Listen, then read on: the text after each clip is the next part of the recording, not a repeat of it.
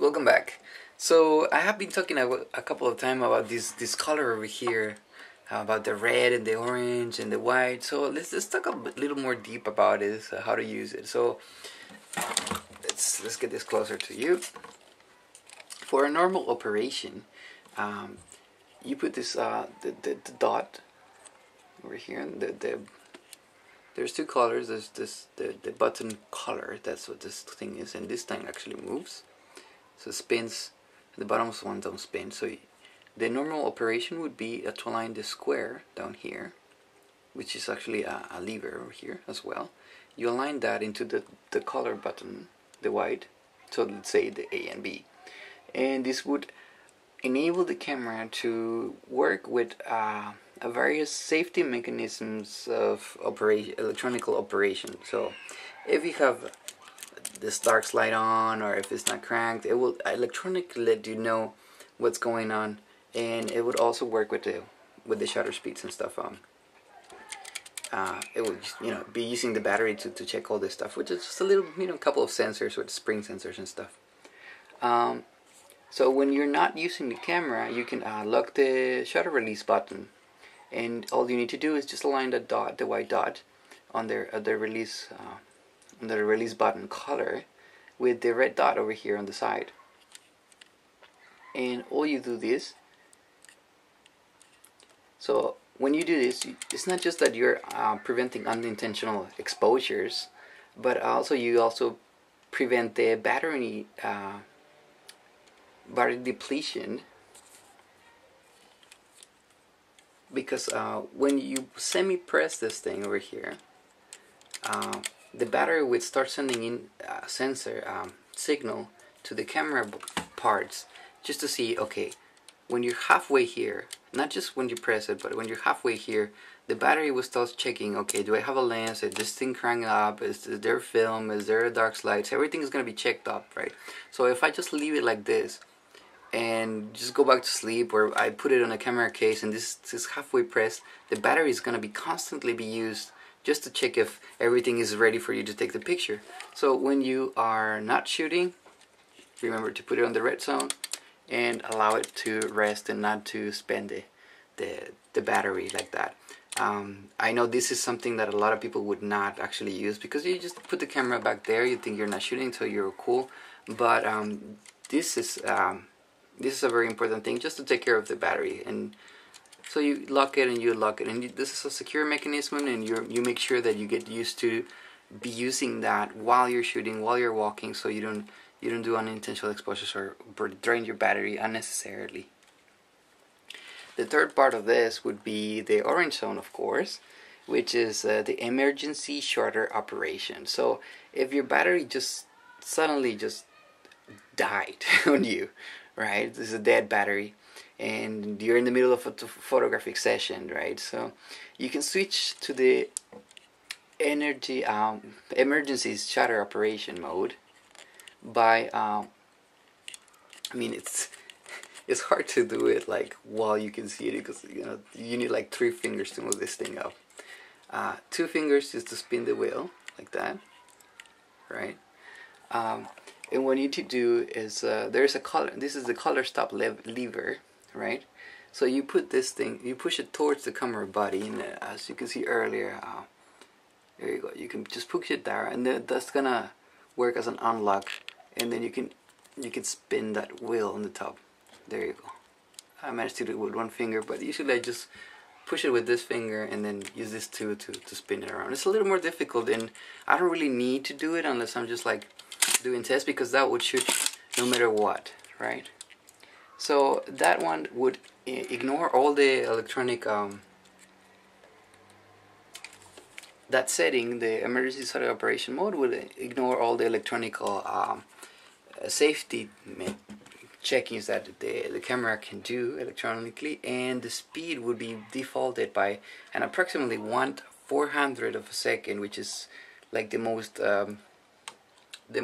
fast speed that this camera can shoot. But in this will also prevent the battery from being used.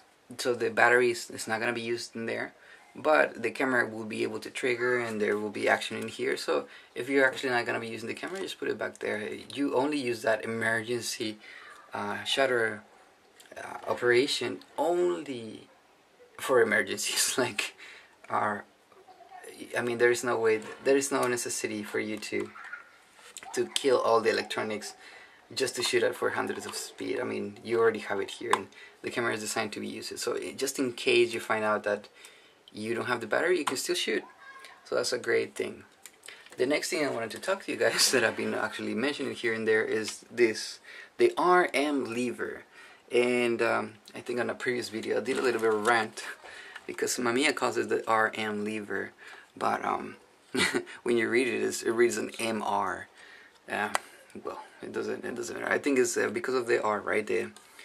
The rotation kind of thing. So I guess they want to put it as a most important thing, and the M is just for multiple exposures. So I guess the most important would be, I'm just mumbling here. But anyways, so this right here, this position right here is what they call the normal position. And in the normal position, the camera would move, would keep the shutter count. When you crank the lever, it will actually move to the next frame. So when you put the lever here, it will move to the next frame, and it will make sure that every time you shoot, there is film and there is a new frame here. And it will not let you shoot if this there is no film, or there's no or the frame still hasn't moved. So you need to crank this thing up. So basically, it will just prevent you from doing multiple exposures. Or accidental double exposures, which could happen if you don't have this normal thing.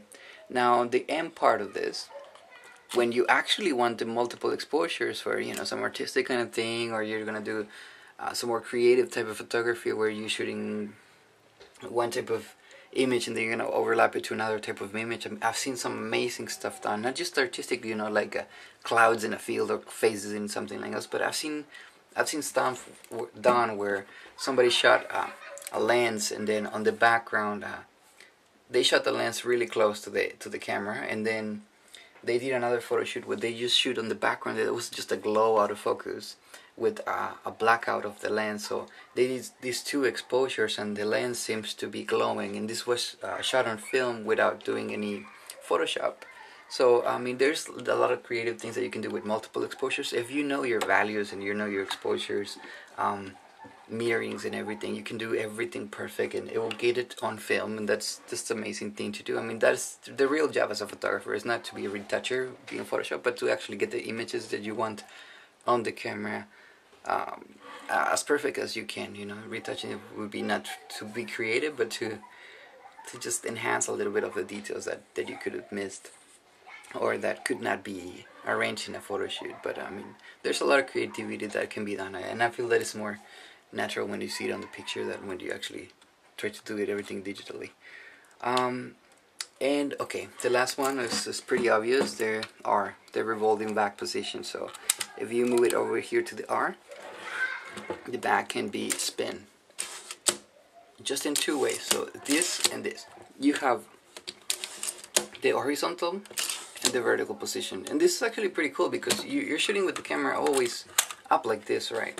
So when you're shooting portraits, I've seen photographers that turn the camera like that, right? Not this camera, but you know, those normal SLRs.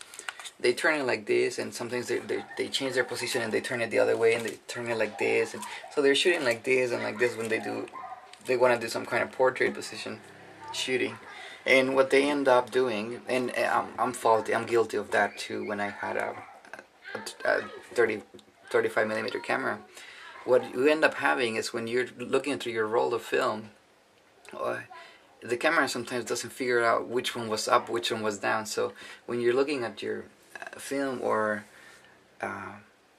sometimes digitally also, you're gonna see portrait images, or you know, not landscape side, but portrait images. You're gonna see a face up and then a face down, and a face down, the face up, and it's just because you were moving your camera to this side and to this side, and so which is up. So this one was definitely prevents you from doing that because there is only one up. There's no way that I can flip it 180 degrees right here. So it's always going to be, the faces are going to be up here. Well, actually down here, but it will be always on the same side. And the horizontal will always be like that. It would not be backwards, of course. And that would be the R method. Now, once you finish rolling this, as soon as you move this, you see I'm on the R. I move it a little bit and it goes back. I'm on the R. I press a little bit on the shutter and it goes back as well. You see, it always returns to the normal position. If I move this thing a little bit, I can put it on the M and it will not allow me to crank. Right now, no, it will not allow me to shoot, but it will not move. So it's a really cool thing because the way that I do it, if I'm shooting, I'm gonna try to do it real fast. I'm shooting, bam, bam, bam. I wanna rotate it. I move this thing to the R, rotate my back, and then I just touch this thing a little bit, this lever. I just push it a little bit, and it's ready to shoot. And then I can shoot again. Maybe it's cranked already, but I just need to push a little bit. Now when I go back, put it to the R, bounce it, and release it. You see, it will put it back in the middle. So if I do it quick, you see, you push it front, flip this thing, release it, and then you're ready to shoot. So it actually looks pretty cool when you're like on field. Obviously you can just do it all down here, you know, you don't need to release it, but I think I can do it down here. But then I don't want to do it here because you may accidentally do an exposure that you may not want it to. So that's the two little things I just thought about putting in an extra separated spot. The release button color and the RM lever. See you next video.